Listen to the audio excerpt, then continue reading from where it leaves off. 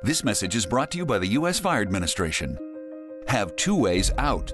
When fire strikes, deadly smoke can fill your home within minutes. That's why the USFA wants you to plan and practice home fire drills. Draw a map of each level of your home showing all doors and windows. Discuss the map with everyone who lives with you.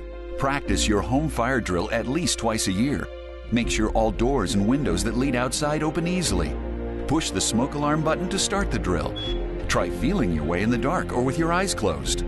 Have at least two ways out of every room. If your first way out is blocked by fire or smoke, you can use your second way out.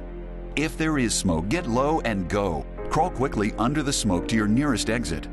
Close doors behind you and gather at a pre-planned outside meeting place where first responders can see you.